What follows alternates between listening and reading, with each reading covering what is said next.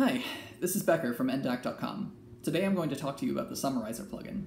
It's a neat little extension to enDAQ Lab that calculates broad metrics from each of a collection of files to help you gain high-level insights from your recordings. Welcome. So today I'm going to show you guys how to use the Summarizer plugin in enDAQ Lab. So let's go ahead and open the lab. And if you already have the Summarizer installed, you can go ahead and go to the Tools menu and move down to Batch IDE Summarizer. Go ahead and click on that. And we'll see this pop up here. Now, we have to choose a couple of things first. We have to choose the files that we want to process. So go here and click Add. And I'll go ahead and take these 4 and click Open. So those are listed here. The other thing we have to choose is an output file.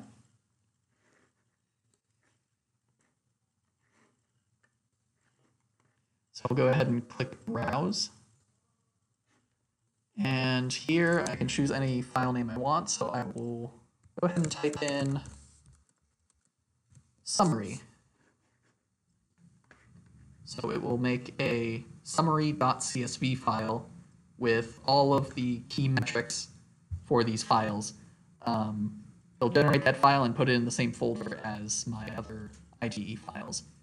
There are also a handful of other settings that we can toggle on or off. I'll choose to leave them as is, and we go ahead and click Run. And we wait for this progress bar to finish loading. All right, and this is finished. We have this nice confirmation window. Go ahead and click OK. And we can see that in our IDE file folder, there is a summary.csv file. Let's go ahead and open that and take a look. So you can see here that we have a lot of information in a nice table format.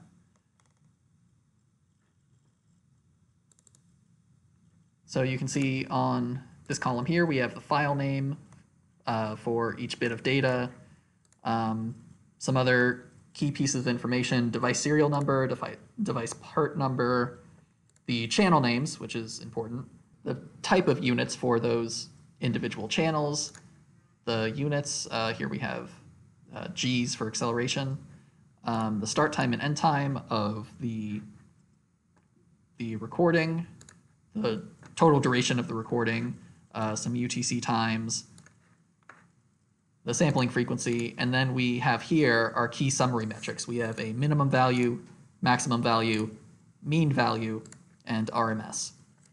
And that is calculated for each one of these channels in each one of these recordings. And this CSV file can be ingested by, for example, Excel, as we're looking at it right now, or if you want to do some automated work with this data, you can process it using a third-party library such as Pandas in Python. As you've seen, the Summarizer plugin is a relatively simple script that provides a lot of value to a broad range of applications.